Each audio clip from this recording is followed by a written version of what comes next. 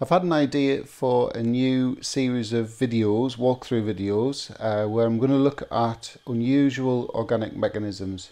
So obviously your specification has got some set organic mechanisms that you have to know, but then the exam board can always ask you sort of unusual ones, where they'll present you with the information in the question and you've got to make sense of it there and then. So most years there's something like that on an exam paper, and I know my students don't like them, and I'm sure my students are like every other student in the country.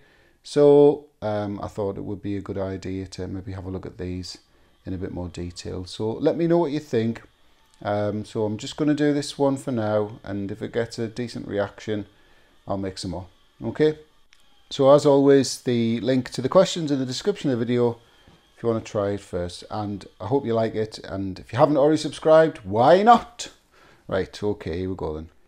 So we're told at the top of the question, so methylbenzene reacts with sulfur trioxide to form D. We've got the structure for D up there, and it's also repeated at the bottom as well. And we're told that the electrophile in the reaction is the SO3 molecule, and I've just written up there a reminder that an electrophile is an electron pair acceptor. So we've got to come up with a mechanism for the formation of D, curly arrows, etc., and the structure of the intermediate. So this mechanism is very much like the electrophilic substitution mechanism that we see when benzene reacts with nitric acid, with haloalkanes and that sort of thing. So we're just going to kind of use the information we know from that mechanism to help with this one.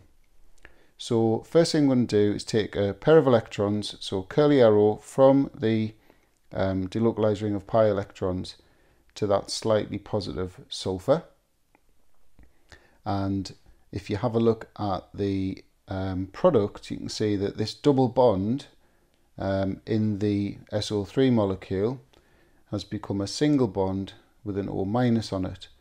So what's happening there is the pair of electrons, or a pair of electrons in the SO double bond, has been repelled completely onto that oxygen.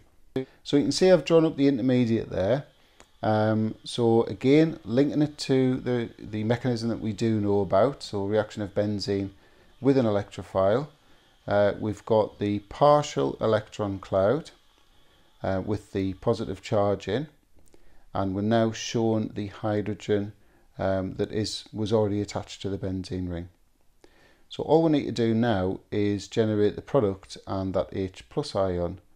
So what happens is a pair of electrons in that CH bond back into the ring, and that would reform the delocalized ring of pi electrons, and it would kick out that hydrogen as an H plus ion. So let me know what you think of that kind of video, if you think it's going to be helpful. I've found another 8 questions that I can turn into videos very easily, but I'll only do it if you think it's worth doing. All right then, cheers, bye.